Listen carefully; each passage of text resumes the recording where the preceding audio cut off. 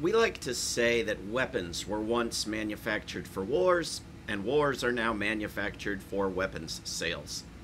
With many complexities and exceptions, this is basically true. But so is this. Wars were once justified with religions, and now war is a religion. For centuries, the leading propaganda in Western wars or genocides was the need to bring the proper religion to the enemy, or the privilege to disregard or mass murder the enemy for lacking the proper religion. The line between killing people because they don't matter and going to great trouble to help people, whether they like it or not, because they do matter, was blurred by the tool employed, namely war, and the nonsensical sophistry of just war theory, in which you can not only respect someone by killing him, but actually be doing him a favor while doing yourself a favor by risking getting killed. Of course, conquered people who survived were converted to some form of the desired religion, usually one shaped in part by them, and always one that supported war, and always one that treated belief as something that could be commanded. There's a story of an indigenous war victim asking whether heaven would have Christians in it, and upon being told yes, remarking that he would prefer not to go there. The notion that war is philanthropic has almost always depended overwhelmingly on the testimony of invaders, not invaded. To some extent, nationalism took on a similar role to religion. The day after the United States declared war on Spain in 1898, the first state, New York, passed a law requiring that school children salute the U.S. flag. Flag Day was created by President Woodrow Wilson on the birthday of the U.S. Army during the propaganda campaign for World War I. To my knowledge, in only 2 countries do children regularly recite a pledge to a flag. The original stiff-arm salute they made in the United States was changed to a hand on the heart after a straight arm became associated with Nazism. Nowadays, visitors from abroad are often shocked to see U.S. children instructed to stand and robotically chant an oath of obedience to a piece of colored cloth. U.S. families who lose a loved one in war are presented with a flag instead. A majority of Americans supports criminalizing the burning of a U.S. flag. The U.S. flag appears on Catholic altars in some states as well as in other churches and sacred arenas. Wars are mostly no longer thought of as expanding national borders in any explicit way, but they are marketed as spreading democracy, upholding a rules-based order, policing the globe, and bringing freedom to whoever crawls out of the rubble. This, too, depends mostly on the testimony of the invaders.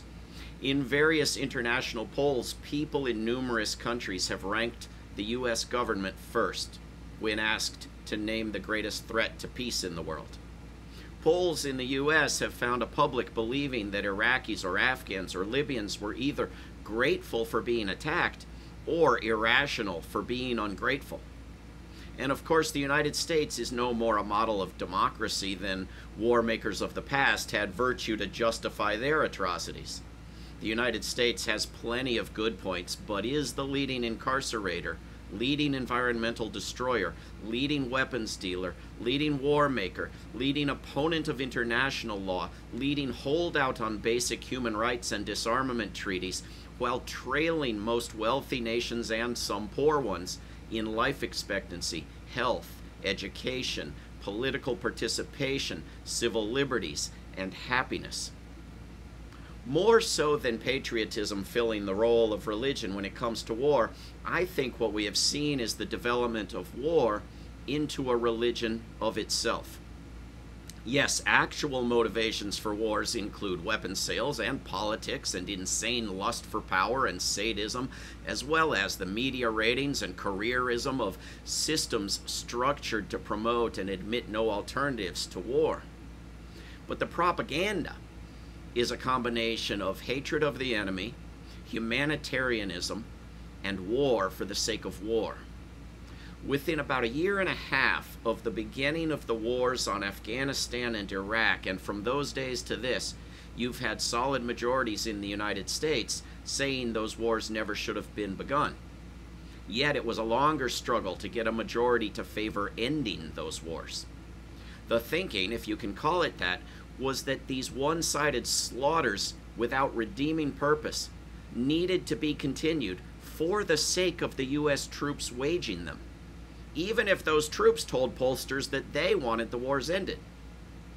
To stop sacrificing bodies to the god of war is to concede that all the bodies thus far sacrificed have been to no god at all.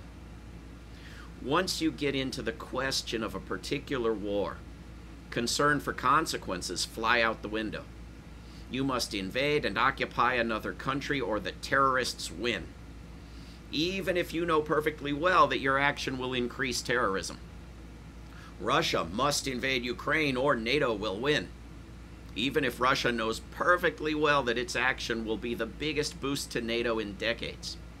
NATO must go on expanding or Russia will win, even if NATO knows perfectly well that it is increasing the risk of nuclear apocalypse. Russia must threaten the new NATO members, even if Russia knows perfectly well that doing so will boost weapons sales to those countries further yet.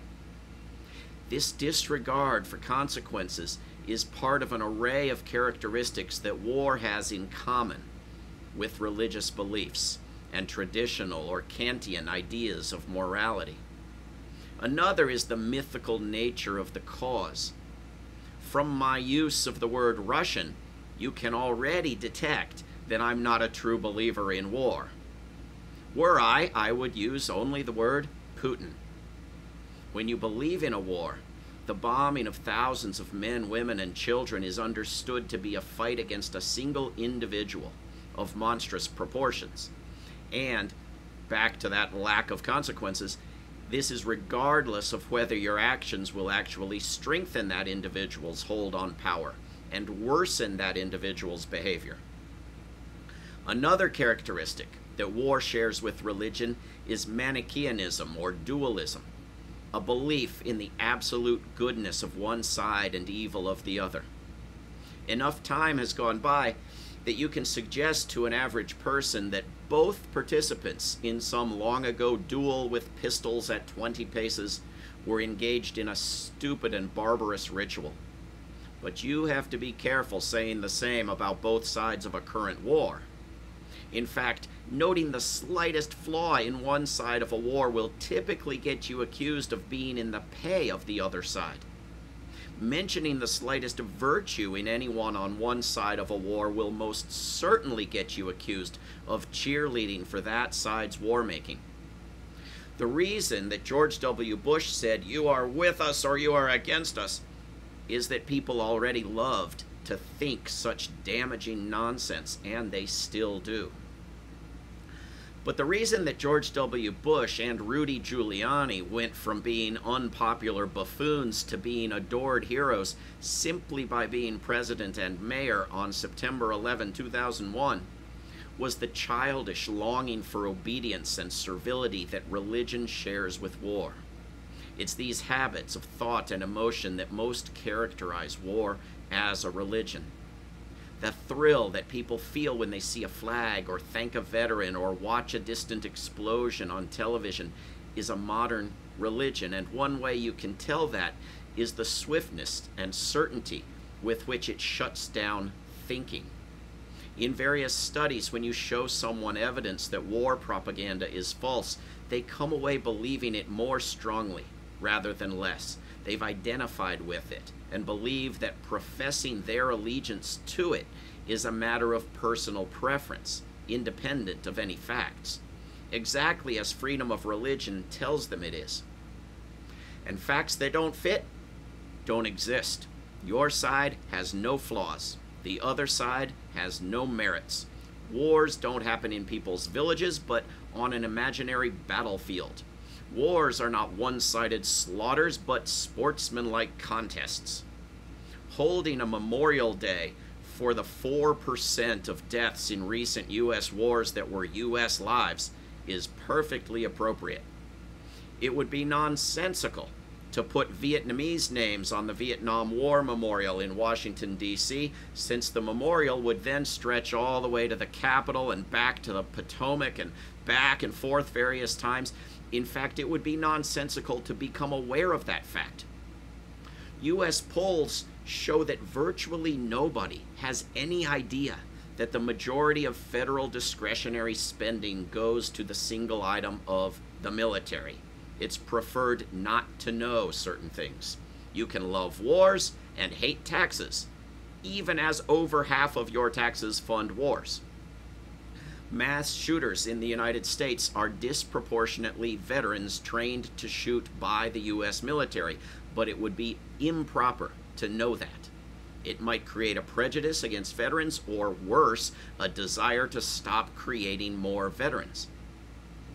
Even when you learn facts that contradict your religion and accept those facts, it can have no impact. According to a recent book by Andrew Bacevich, those U.S. military members who have died in the wars of recent decades, quote, died in service to their country. Of that there is no doubt.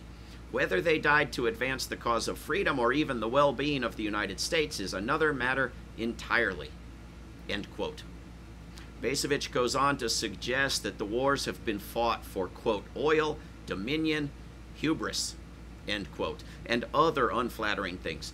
So why am I not permitted to doubt that this has been a service to a country?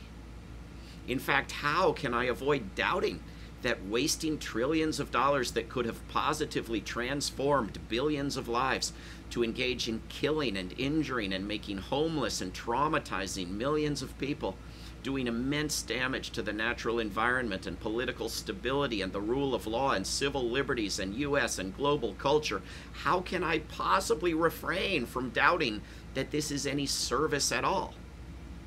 Well, easy.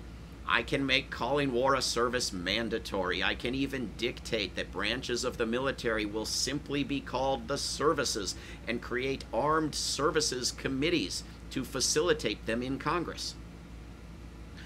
Of course, the peace movement would be devastated if it lost the people who work for peace and are religious, and who say that they work for peace because they are religious. But I have no concern at all with beliefs that don't devalue human life or human responsibility for human fate, or promote blind obedience, or facilitate the development of an identity that devalues those outside of it. Unfortunately, I see both traditional religion and war as doing more of those things than of anything worthwhile.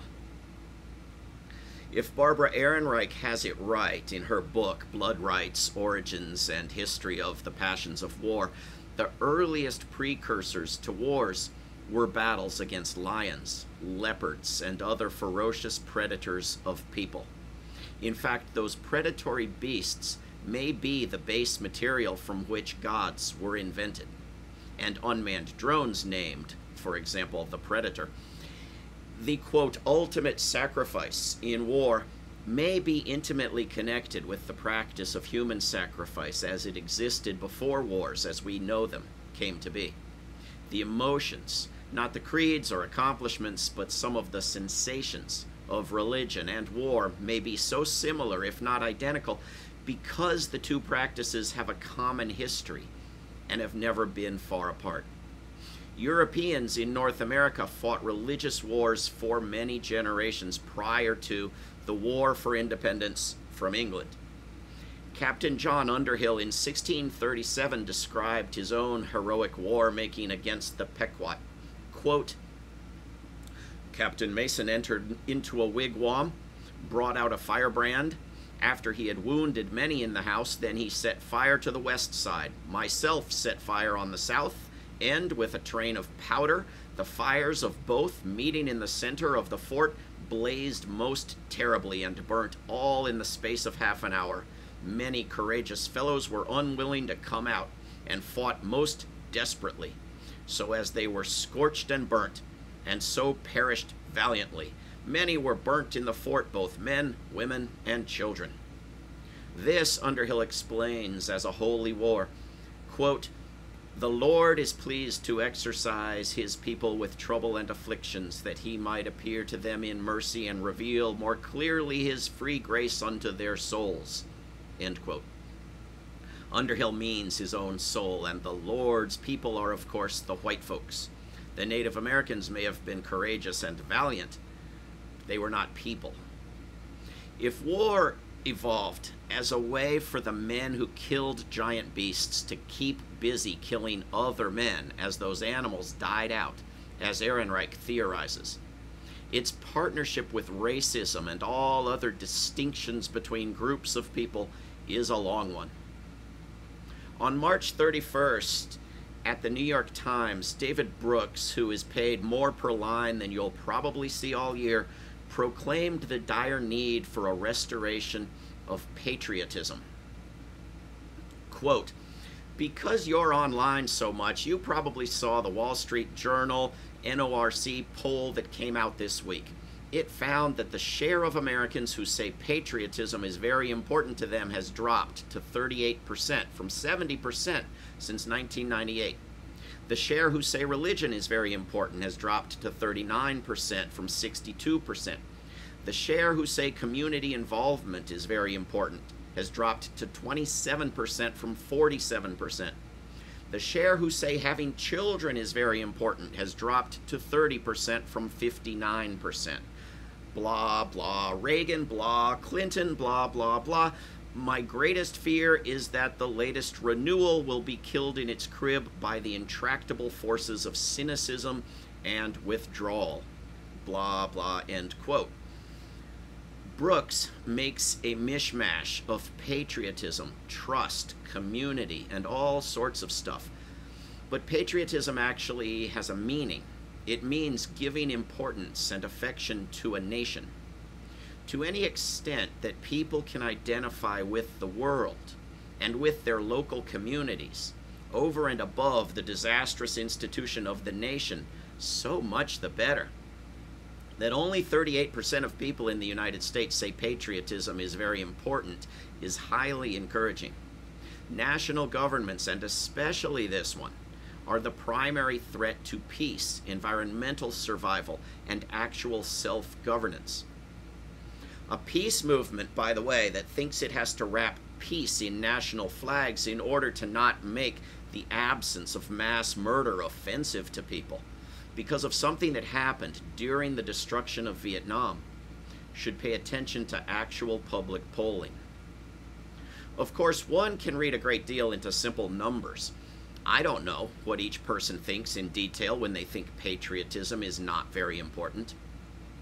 Maybe they passionately believe that if they could consistently get lied to and screwed over by respectable Democrats instead of Trumpish buffoons, then patriotism would be glorious. Maybe they only dislike patriotism because they're generally misanthropic, ignorant, and simply lacking in the acquired wisdom of David Brooks, not having been around long enough to be publicly wrong about so many things for so many years. But it seems more likely to me that they've noticed that corrupt and cynical jackasses believe they'll fall for getting scammed if enough flags are waved. That patriotism is principally a war marketing racket, and that the first refuge of a scoundrel remains patriotism. Brooks thinks they need to stop distrusting institutions and that doing so will revive patriotism. I think institutions need to start earning their trust and that they'll be better able to do so without toxic propaganda like patriotism. On a more rapid downward course is something else that Brooks didn't mention: military recruitment, which has fallen off so dramatically that Congress members are lobbying the president not to forgive any student debt, for fear doing so will impede recruitment further. Maybe a new slogan should be, "Kill and die to live in the country where you can't get educated unless you kill and die." Religion has dropped in the U.S. to 39% saying it's very important. As with patriotism, the U.S. is slowly moving in the direction of many other countries, including European countries that have long had more sense of community, more trust in institutions, and much less patriotism and religion. People becoming wise enough to realize a flag doesn't fix their problems, or those of the planet, ought darn well to be wise enough to realize that magical make-believe doesn't help.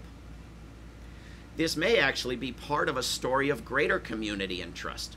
Many people between 1998 and now have dropped various forms of bigotry. When that comes to include bigotry toward people from different religious backgrounds, then one is faced with believing that numerous contradictory fairy tales are somehow all true, or that none are. Of course, not going to church and not crying during the paid-for patriotism prior to sporting events can diminish a sense of community. But the same can be rebuilt more solidly outside of the instruments of division and infantile thought habits.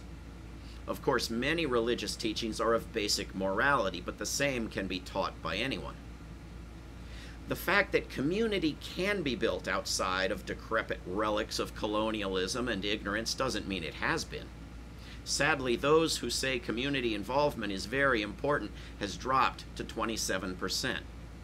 This does not, of course, tell us whether anyone is kind, generous, loving, honest, intelligent, courageous, or anything else. It does tell us that something valuable is being lost. It does not tell us how to change that.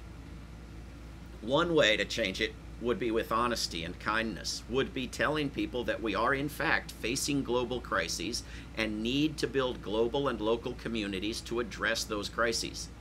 That we are confronted by rotten governments and oligarchs and need to take them on with the effective tools of nonviolent action, local government, cross-border solidarity, and the ability to see through David Brooks's bullshit without in any way becoming the pathetic suicidal wrecks he might imagine that would require us to be. Brooks laments a lack of importance on having children without mentioning that people know the Earth is facing an ever-growing likelihood of environmental collapse and/or nuclear apocalypse, and without mentioning that it costs money to raise children, something fewer and fewer people have. This sort of tone deafness is, at least for many people, what drives the cynicism and withdrawal that Brooks fears. But it doesn't have to.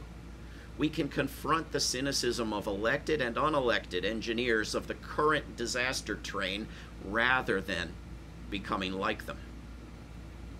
The New York Times routinely tells bigger lies than the clumsy nonsense it published about weapons in Iraq. An example is a recent column called "Liberals Have a Blind Spot on Defense," which mentions nothing related to defense. It simply pretends that militarism is defensive by applying that word and by lying that, quote, "we face simultaneous and growing military threats from Russia and China," end quote. Seriously? Where? The U.S. military budget is more than those of most nations of the world combined. Only 29 nations out of some 200 on Earth spend even 1% what the U.S. does. Of those 29, a full 26 are U.S. weapons customers. Many of those receive free U.S. weapons and/or training and/or have U.S. bases in their countries. Only one non-ally, non-weapons customer, albeit a collaborator in bioweapons research labs, spends over 10% what the U.S. does, namely China, which was at 37% of U.S. spending in 2021 and likely about the same now, despite the highly horrifying increases widely reported in the U.S. media and on the floor of Congress. And that's not considering weapons for Ukraine and various other U.S. expenses. While the U.S. has planted military bases around Russia and China, neither has a military base anywhere near the United States, and neither has threatened the United States. Now, if you don't want to fill the globe with U.S. weaponry and provoke Russia and China on their borders, the New York Times has some additional lies for you. Quote, "Defense spending is about as pure an application of a domestic industrial policy with thousands of good-paying, high-skilled manufacturing jobs as any other high-tech sector." No, it's not. Just about any other way of spending public dollars, or even not taxing them in the first place, produces more and better jobs, as we see in reports from the University of Massachusetts at Amherst. Now here's a doozy from the New York Times. Quote, liberals also used to be hostile to the military on the assumption that it skewed right-wing. But that's a harder argument to make when the right is complaining about a woke military. End quote. What in the world would it mean to oppose organized mass murder because it skews right-wing? What the hell else could it skew? I oppose militarism because it kills, destroys, damages the earth, drives homelessness and illness and poverty, prevents global cooperation, tears down the rule of law, prevents self-governance, produces the dumbest pages of the New York Times, fuels bigotry, and militarizes police, and because there are better ways to resolve disputes and to resist the militarism of others. I'm not going to start cheering for mass killing because some general doesn't hate enough groups. And then there's this lie, quote, the Biden administration touts the size of its $842 billion budget request, and in nominal terms it's the largest ever, but that fails to account for inflation, end quote.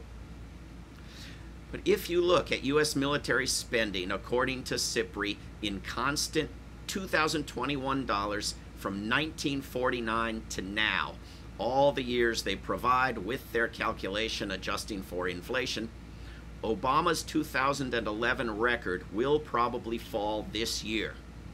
If you look at actual numbers, not adjusting for inflation, Biden has set a new record each year. If you add in the free weapons for Ukraine, then even adjusting for inflation, the record fell this past year and will probably be broken again in the coming year. You will hear all sorts of different numbers depending on what's included. Most used is probably $886 billion for what President Biden has proposed, which includes the military, the nuclear weapons, and some of so-called homeland security. In the absence of massive public pressure on a topic the public hardly knows exists, we can count on an increase by Congress, plus major new piles of free weapons to Ukraine. For the first time, U.S. military spending, not counting various secret spending and veterans spending, etc., will likely top $950 billion.